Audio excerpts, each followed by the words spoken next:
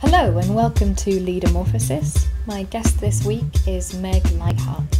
It's something I've been thinking about and talking about with friends, that we tend to approach diversity, equity, inclusion, justice work, or businesses tend to approach it in terms of the bottom line and diversity of thought, and or because we should do it, because it's the right thing, which I think is maybe a slightly better motive. But the thing that you don't know when you live in a reasonably monocultural environment is how amazing it is when you have an environment that's really inclusive and you have people of colour and queer people and trans people and disabled people able to be themselves.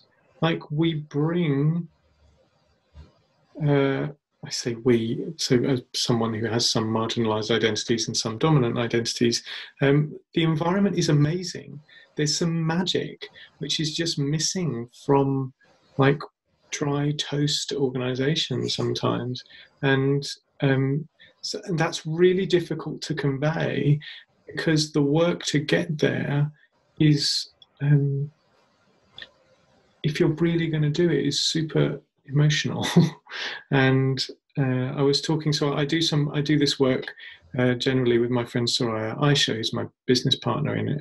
We run at the moment we kind of, it just exists as a hashtag, tickbox, TIKBOX, but we started off doing anti-racism work with white people in our lounge. So we invited some people around and we were experimenting with things, and we were talking the other day about how we are really, you move from ignorance, so literally not knowing or not caring, through to shoulds and shouldn'ts. 101, should use this language, shouldn't use that language. And then that's better than ignorance. So at least an organisation, people in an organisation are being respectful.